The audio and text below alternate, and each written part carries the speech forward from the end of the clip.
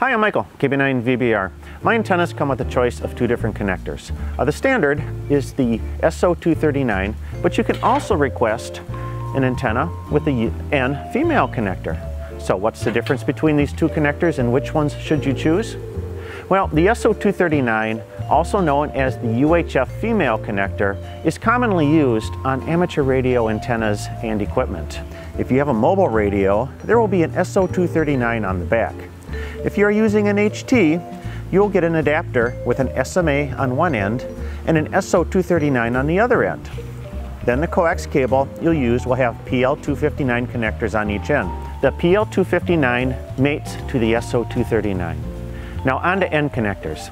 N connectors, they have the advantage of being lower loss on UHF and microwave frequencies, and also they can form a watertight connector if installed properly.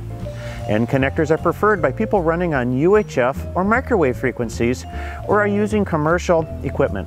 So if you're using radios with N connections on the back or have a cable with an N male connector installed, then ordering the antenna with the N female connector makes sense.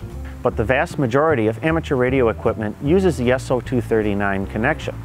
And also, about 90% of my antenna sales are those with SO-239s installed. So the bottom line is, unless your particular needs call for the N connector, order the antenna with the SO-239. Well, if you have any questions, drop me an email at kb9vbr@jpole-antenna.com or visit the website at www.jpole-antenna.com. I'd be glad to help you out. I'm Michael, KB9VBR. Thanks for watching in 73.